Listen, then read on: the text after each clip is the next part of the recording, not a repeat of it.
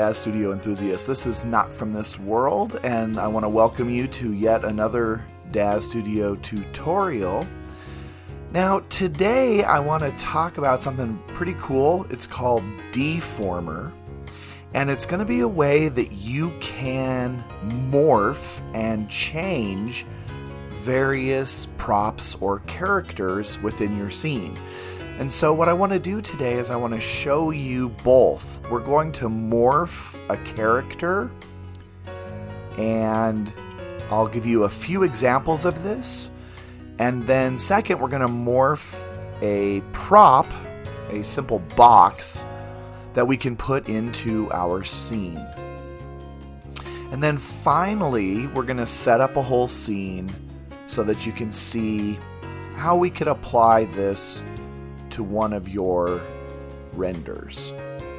Okay, so Deformer is a lot like Deforce in a way. It's going to change your character or your prop by changing its geometry.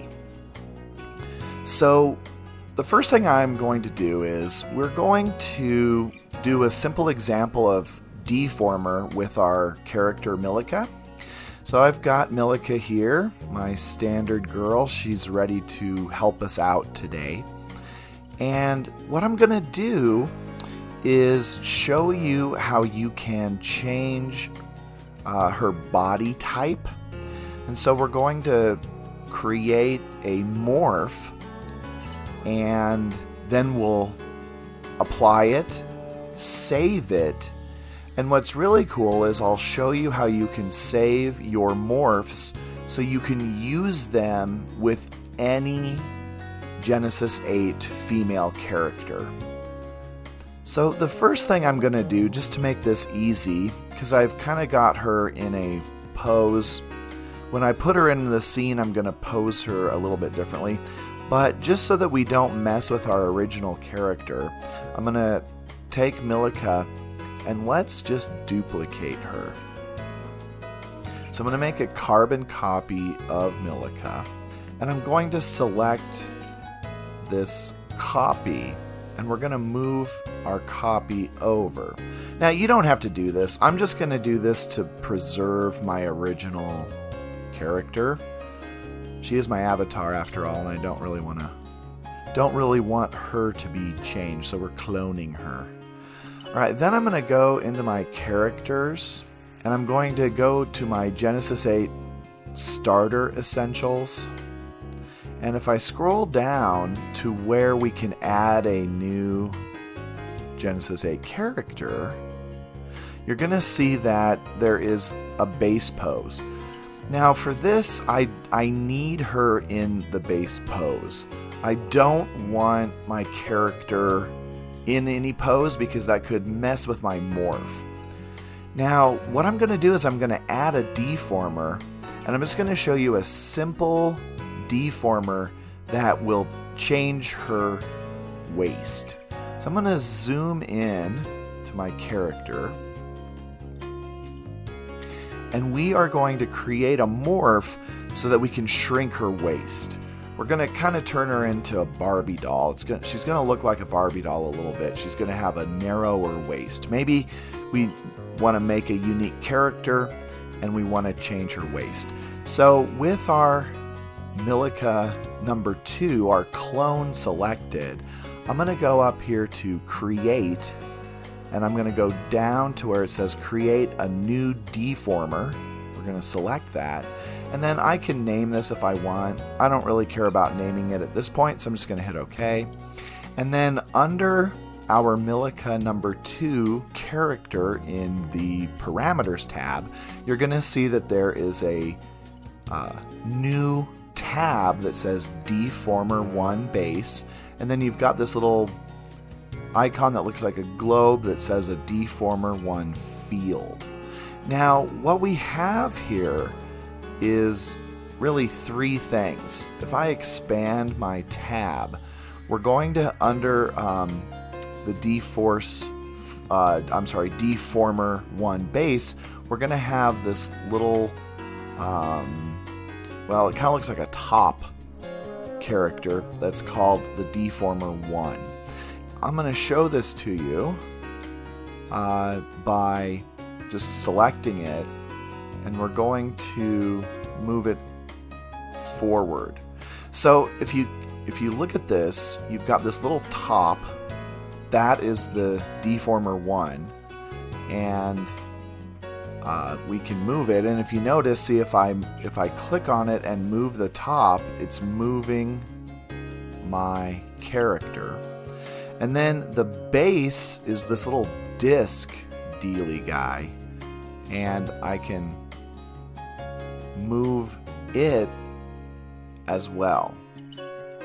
Then we have the field, and when you click on the field, you'll notice that my character, it looks like she has measles. She's got all these red dots, yellow dots, just like we had with D-Force and things like the mesh smoother.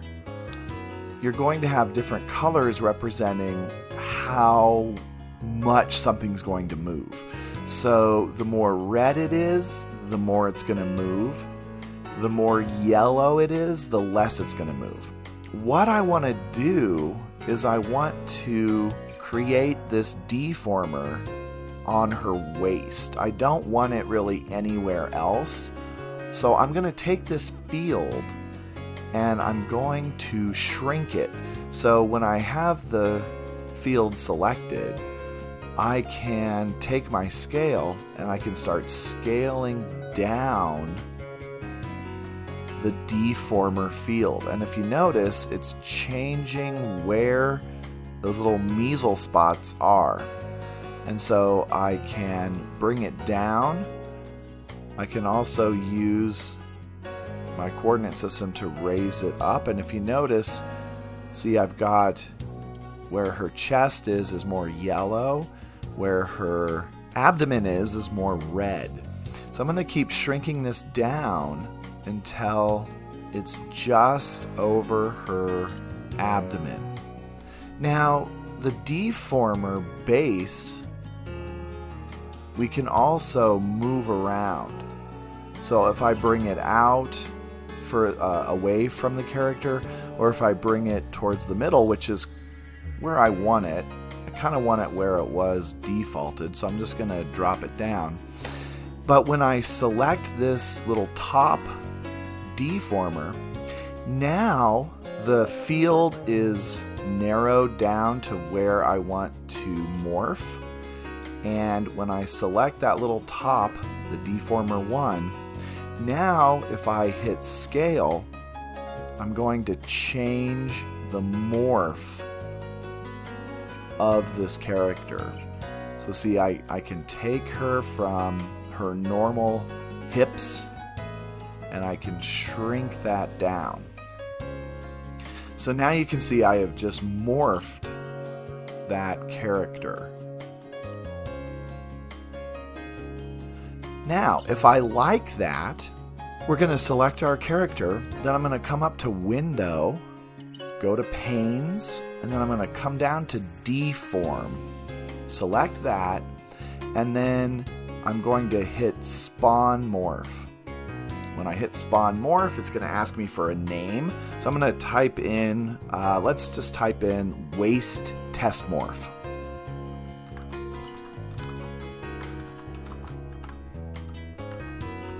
Hit OK. And with my character selected, if I scroll down in the Parameters tab, I'm going to see this Morph tab. If I click on the Morph tab, you're going to see that I have this Waist Test Morph now in my morphs. This is a little bit weird, but if I go to Parameters, go to Parameter Setting under my Morph, I have a couple choices here. You can leave it alone and just play with the morph without any limits, or you can select limits and then change the limits to what you want. This is a little bit tricky, honestly. And so I've had to play with this a little bit. So we're going to keep our minimum at -100, and we're going to make our max 100. And I think that's what actually is going to fix our parameter. So if I have this weight test morph set at -100, then she's normal, and the more that I move my dial, the more drastic her hips change. Okay, so now we have a morph. If we really like this and we want to apply it to a different character, because right now this morph will only work for the character that I created it for. So if I want to move this morph to my original girl, I'm going to have to save it. And to save it, I'm just going to come up to File, go to Save As, come all the way down to Support Asset, scroll over to where it says Morph Assets. Now, once I have my morph asset, I need to decide where I want to save this morph. Now, a lot of times you're going to save it to your C drive. So like I have a whole bunch of different external DAZ library drives. You might want to just save it to your C drive. If you only have one, that's where you'll save it to. And then under vendor name, you're going to create your vendor name. So my vendor name is Not From This World. And then you're going to name the product. So I'm going to name this product exactly what I have in the tabs. I'm going to call it Waist Test Morph. Now, once I have it named, I have to find it under this property menu. So we know that our Waist Test Morph is in our Milica 2 character. So I'm going to select her, and then I'm going to drop down to morphs because that's where it's at. See, it's in morphs right here. So I'm just going to hit morphs, and then I have quite a few morphs, but this is it right here. So I've created a lot of morphs. I just have to find the correct one. You can see I was playing around before I started recording, and I made a different morph that I named Waist Test number 1. But the one that we just created together is Waist Test Morph. Once I have that selected, I'm just going to hit Accept. Now if I, just for fun, create a new Genesis 8 character, so I'm just in my Starter Essentials, and I'm going to create a new character here. So here she is, Genesis 8 Basic Female.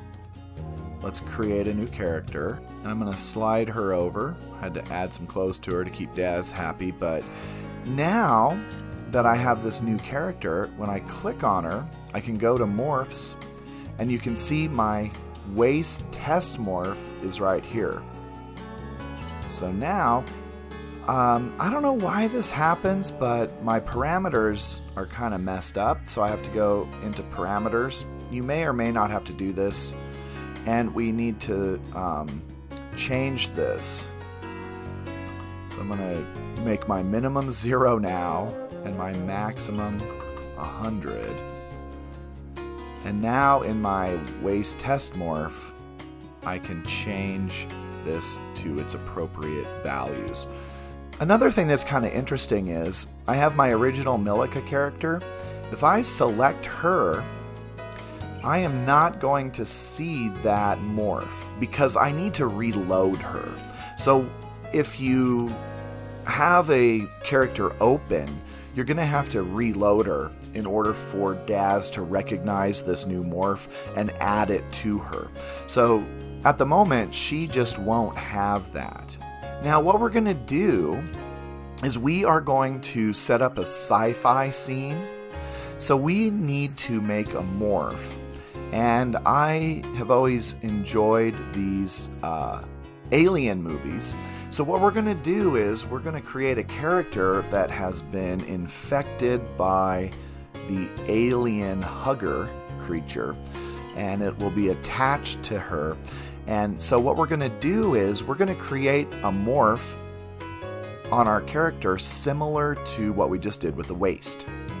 But we're going to make this in her throat because the alien's going to be attacking her. So let's set this up. I'm going to get rid of our superfluous character here because we don't need her. So let's delete her. We're going to go back to our Milica 2 character. And what we're going to do is we're going to create another deformer and we're going to put it into her throat. Now we can come in and make a new deformer for her throat. So I'm going to select Milica number 2, our clone. We're going to go create new deformer. It's going to give us the deformer, and this is where we could name it throat if we wanted to. That just makes it easier for us to remember. I'm going to select the field, which gives me all of these red dots. And now I'm going to shrink it and focus my red onto her throat. It looks like I have it just on her throat. You can see there's some yellow up by her chin and then the red on her throat. Now I'm going to take this deformer, I'm going to select it, and now I can start playing around with the morph that I want. Alright, see, I can make this bulge. And we want to make it kind of realistic.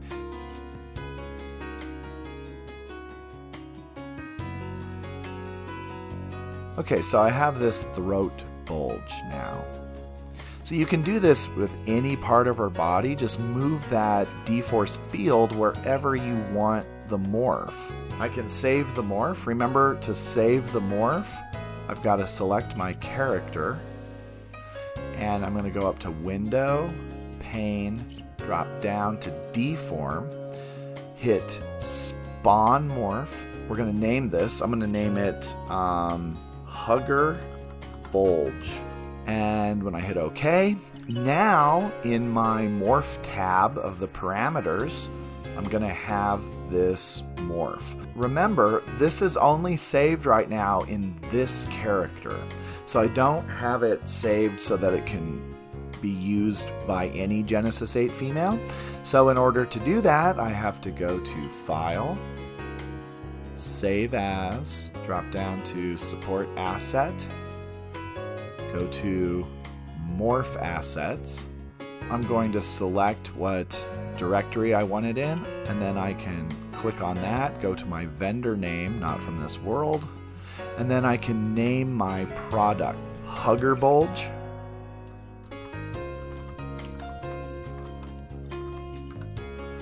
And then I have to use my Milica 2 character, drop down her menu, find Morphs, and then select Hugger Bulge. Hit Accept. One other thing I want to show you is how we can use this in a prop. So you've got to look and check out your props to make sure that it's going to work, because Deformer won't work with some props that have a very low geometry.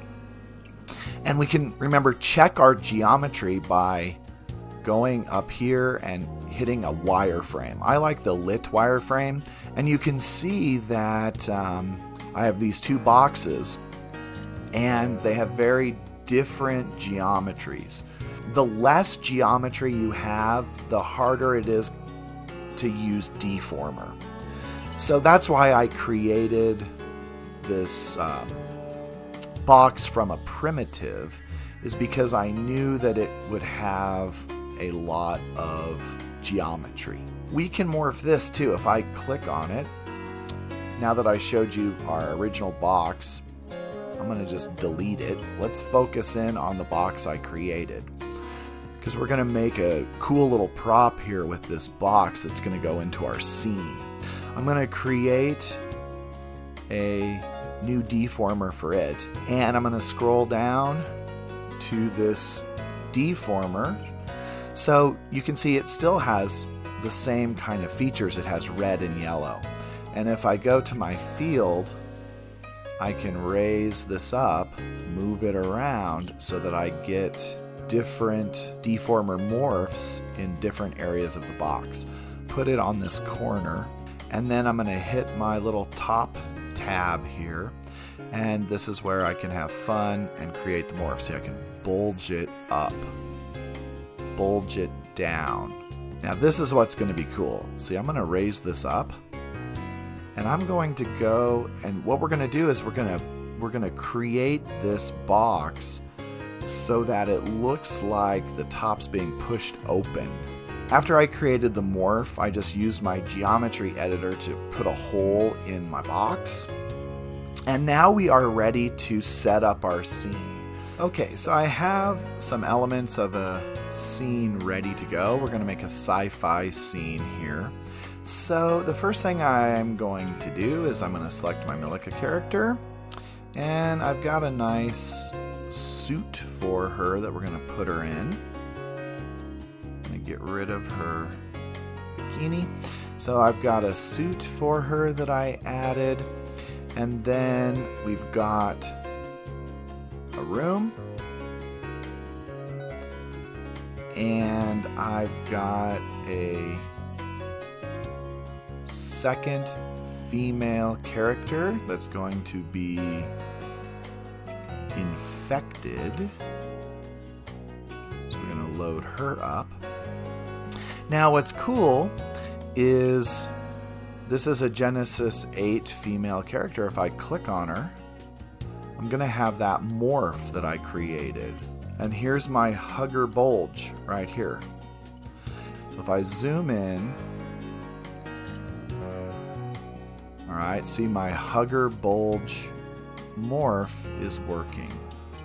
Alright, now I just so happen to have a hugger, so I'm going to add it into my scene. And we're going to put it in place. Okay, so it took a few minutes to pose my hugger character, but I've got her. Now I'm going to kind of pose Milica, because Milica is investigating whatever's going on here. Alright, and then last but not least, we're going to take a moment to pose our box. We created it. I will give you a geometry editor tutorial here sometime in the future where I'll explain how I created the hole in the box. Okay, and then just for kicks here, let's clone our hugger, and then we'll take this second hugger, put him in the box. Alrighty, I have it set up. This is a pretty interesting sci-fi scene, so let's render.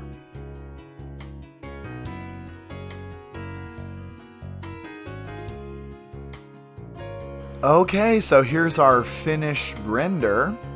A little bit different than what I have been posting in my other tutorials, but this is pretty cool. I love sci-fi, so this works really well. Alright, I want to thank you for watching this crash course in deformer. You get to play around with this, make some cool morphs for your characters and props, and enhance those renders.